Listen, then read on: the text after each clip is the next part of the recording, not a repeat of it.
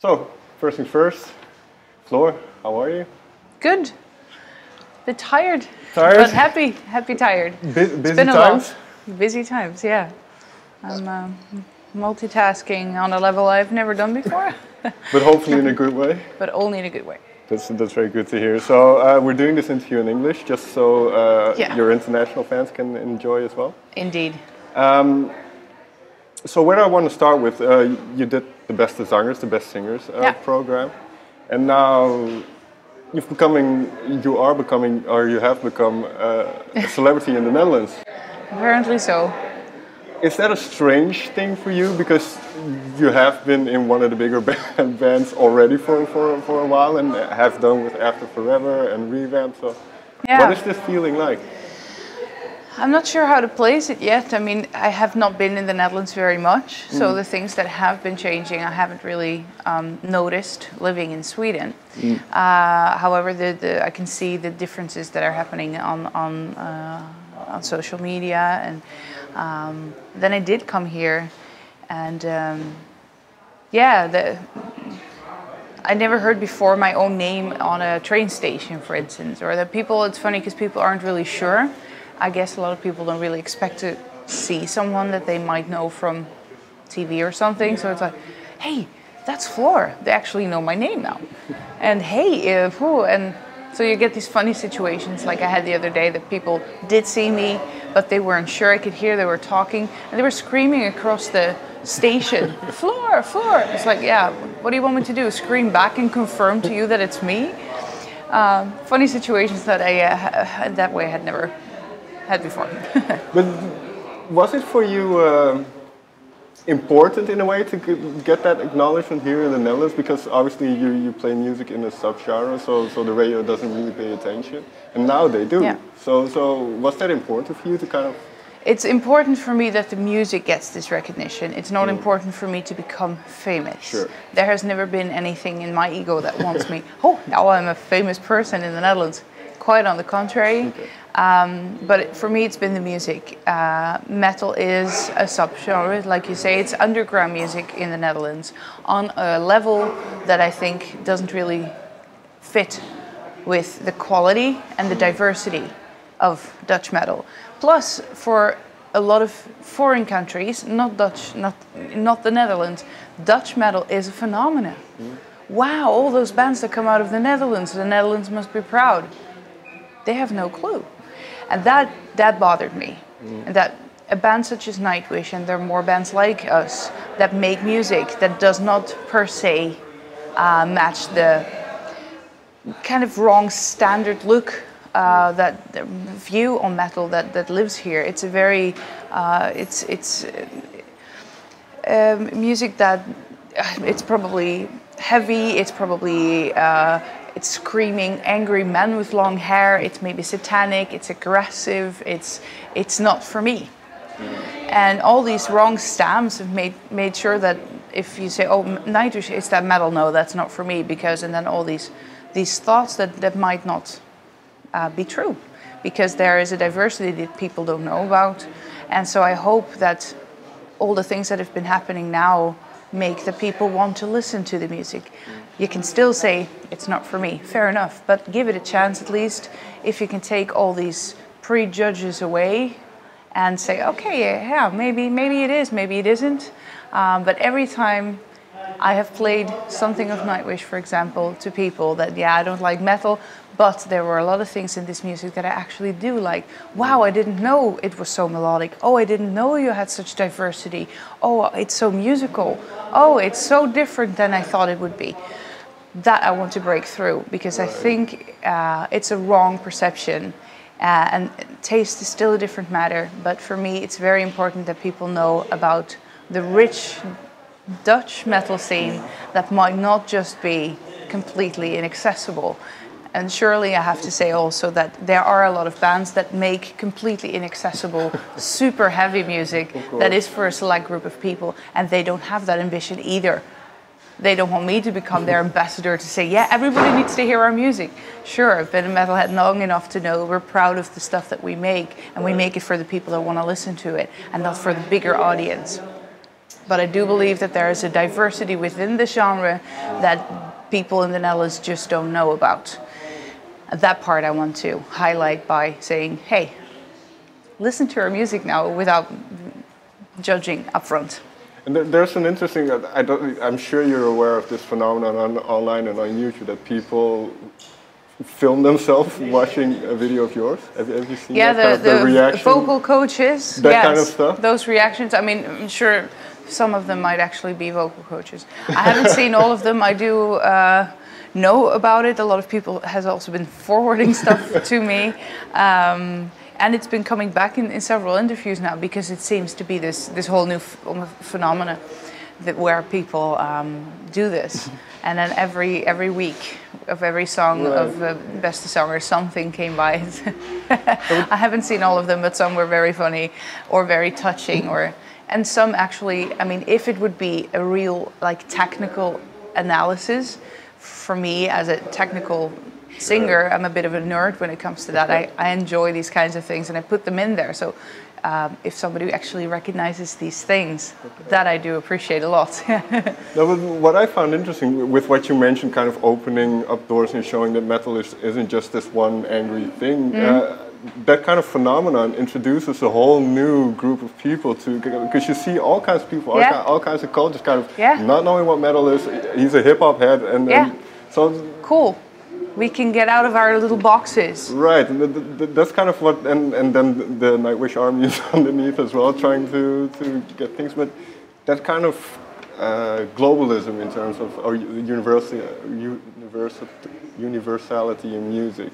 How have you seen that? Because you've been traveling all over well before kind of people in Holland started to notice. So.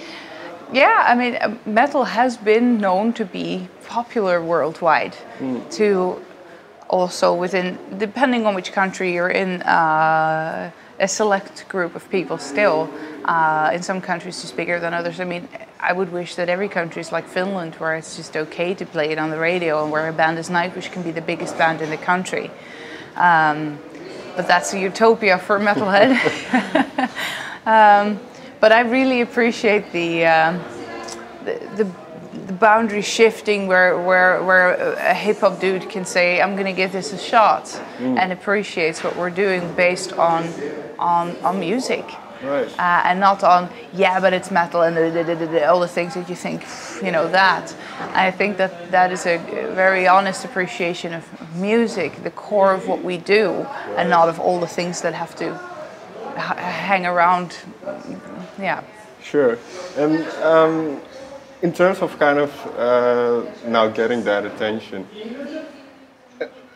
well, let me go back a little bit first, because you did the Rock Academy when you started out, and I suppose you were, they gave you all kinds of styles to sing in. Yeah. So did you know early on you were a metalhead, and you mentioned the technical part of your voice, so did you already know the differences between kind of how to... Yes and no. I mean, I was already in After Forever before. Right. There was even a mention of Rock Academy. Okay. So around the time that we started to make our first album, I also started studying Rock Academy, and my focus back then was very much on metal. I loved everything about what I was doing, and I was completely untrained. I mean, when we recorded our first album, I had never had a singing lesson in my life. And I also got into the Rock Academy based on what I could do, but not on what I already knew or any vocal technique at all. But I was very hungry for it, very interested. And I kind of hoped that I could develop these things when I went to Rock Academy, but instead we kind of went into this school system where they said, first we're going to learn about the 50s, then about the 60s, then about the 70s, we're going to go up to the 80s, the 90s, and it's important you know your musical history, diversity, and I understand that, especially looking back, but back then it was like 50s. I want to know how to sing that high note on the album I'm going to do. Right. Are we going to do any of this? No, we're going to first do this and first do that. And they had to kind of, a vocal technique also, we're going to do first this and then we're going to look at that. And of course it needs to become a school system that they can measure. If you can do that, then you get a your points for that, and you need to build up points to go to the next year, blah, blah, blah. It needs to be measurable, and whether or not I can do that high note in my own album was not really measurable for there. I think now the system has become a bit easier, but let's not forget it was the first time they ever made a school system like this. So everything was very new. The same for vocal technique. If you think of classical singing, it's been around for hundreds of years. So the techniques behind it has also been developed throughout those centuries, where pop singing, anything from not classical, has been relatively new. It's decades. So that was clear that methods, vocal methods and technique, all those styles were not really as developed as now already 20 years later. Way more. And I also developed myself along with the things that came new vocal techniques and all those methods, a name for this and a technique for that, and it really became much better, but it also constantly triggered my interest in that. So I learned along the way as well on Rock Academy as long after. I still think it's very interesting to keep developing things and to broaden the horizon a little bit, because I do notice that I can sing not metal songs a whole lot better now than I did back then, because back then I was way too young to understand what I was doing.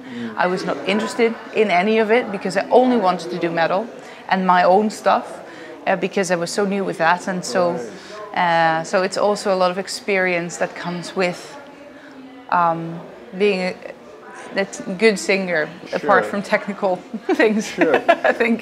But in terms of kind of, for instance, now doing the Beste Zangers, and you had to sing all kinds of songs.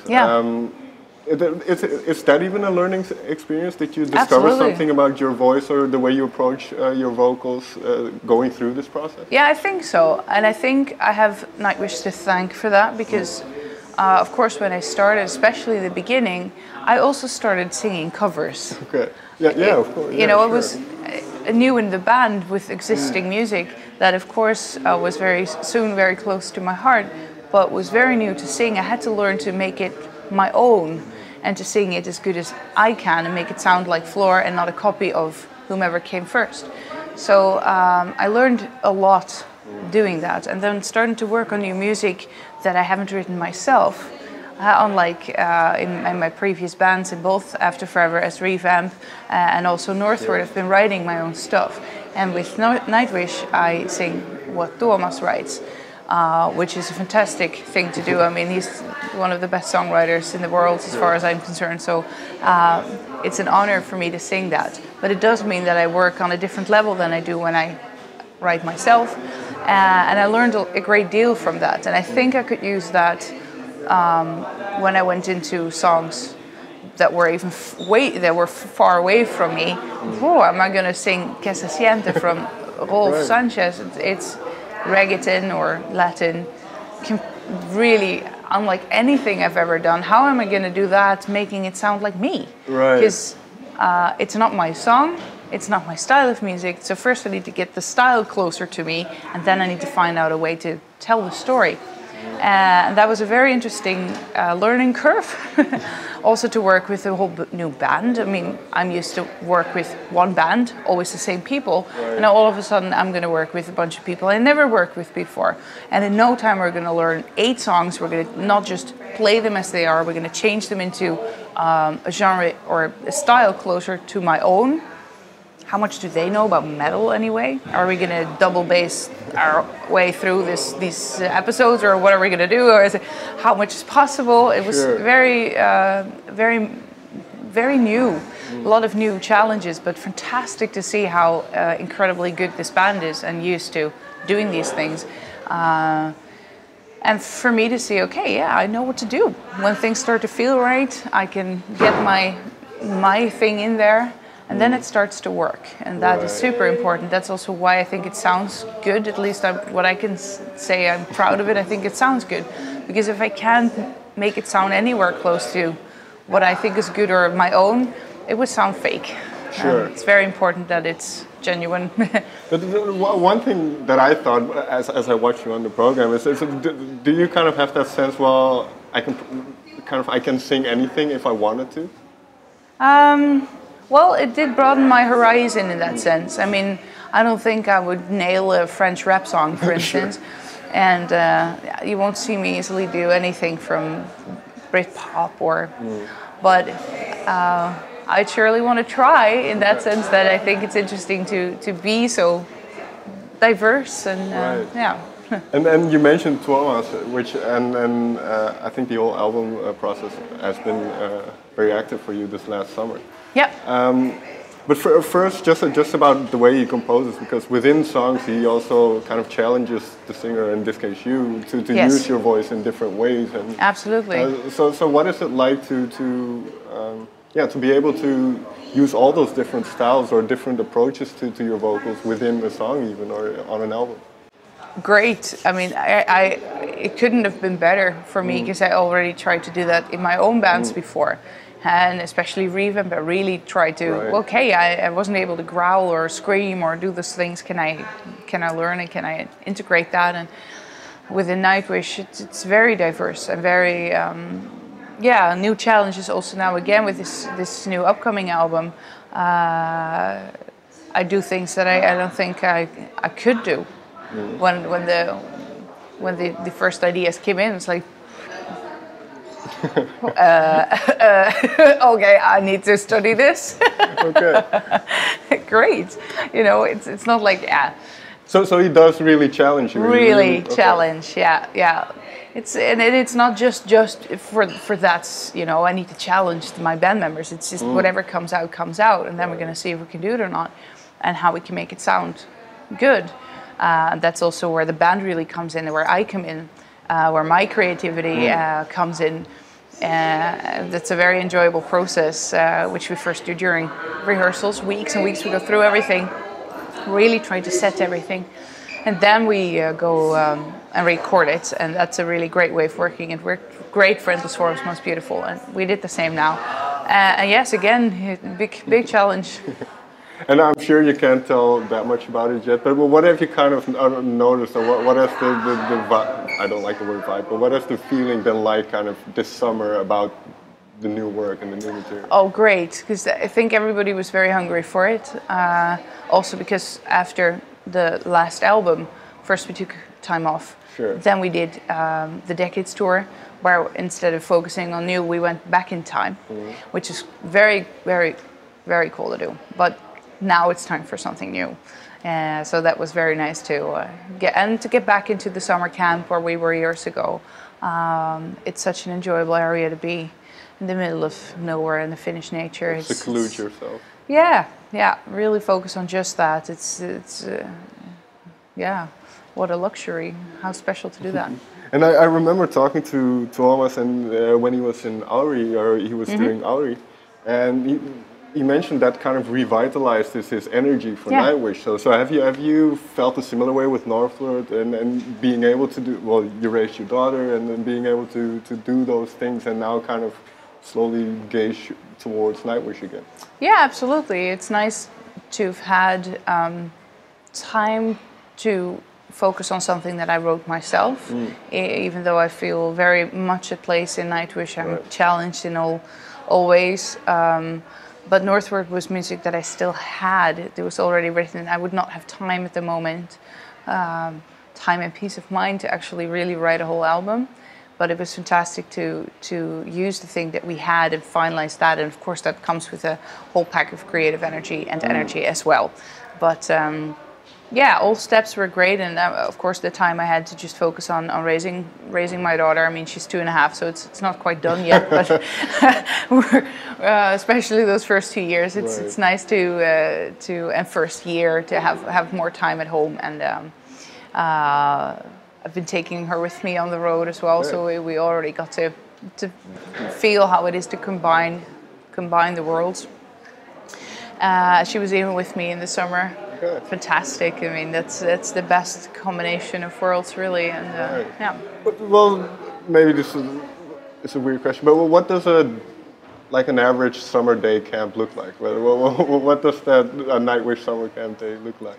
Well, I mean, the music is very intense, so you can't say we start at 9 and we'll be done at 5, and so you work a couple of hours really intense, then we take some lunch, and then we take a couple of more.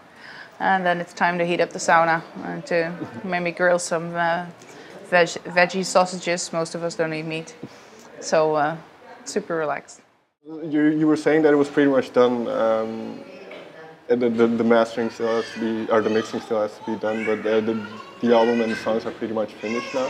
The recording of the band is done, okay. Yeah. So we're finishing up the rest and yeah. So kind of knowing what kind of songs they are and how do you think people will hear what you've made? I don't know. We'll see that next year. I mean, the release is in the spring next year. I can only say that I think we've made a very cool new album. I am very, very happy with it already. With the first notes I hear, was like, oh yeah, there we go. Yeah, it's as much as Nightwish things that you might expect from us as wow, what's this now? What's happening now again?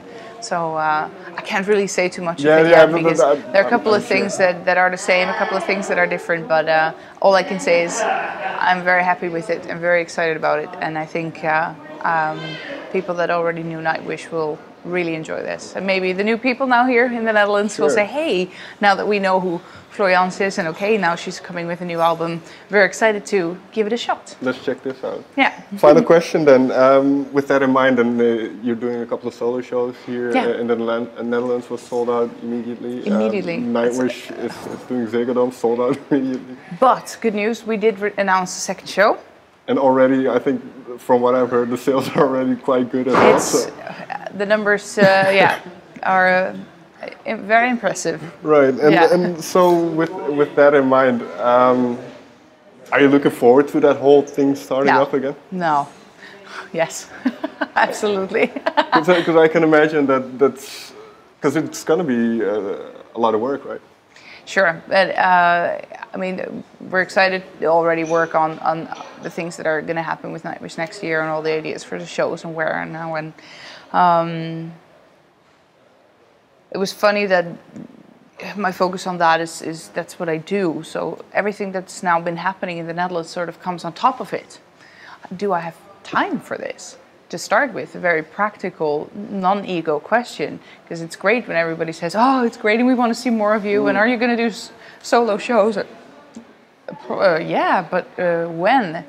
But then I thought, well, I do have a window, not only to just do it, but also prepare it. And sure. It's a lot, but I'm very happy I said yes to it, and beyond surprised that everything just sold out as fast as it did. But it's pretty tricky to do even more. Because it's simply, a world tour of Nightwish. It's world's big place. It's quite intense. I do have a 2.5-year-old at home that I can bring on every trip. She needs to be a kid and have that life, and I want to be there for that too. She's only going to be young once. Right. So I have a luxury problem in the sense that a lot of things happen at the same time, but it's an interesting, good puzzle. Well, because the reason why I ask is obviously you can do it, but we've talked in the past with you about kind of work management and kind of not getting in that place that you were those years ago. Yeah, exactly. But that's all good. You kind of figured out a way to do that now. It's an ongoing process. When things develop at the speed as they've done in the last few weeks, you need to make faster decisions than you usually would. Right. So it's now an interesting period to really test the theory of how good is your work management and how much am I going to say yes to, and how good am I at saying no. So that's an interesting one, but I'm very happy that I did say yes to the shows. Of course. Also because the people that I now work with are fantastic, fast people that get to the point. It's not 100,000 emails back and forth about the same subject, or small little things that take a lot of energy. And I know better what I want than before. So it's going to be this, and it would be great if that, and that's a very nice feeling too that I didn't really have. When I was younger, of course, you need to develop these things. Yeah, so, it comes with age, I suppose. It comes with age, yeah. Okay. Floor, thank you very much for your time. Thank you too.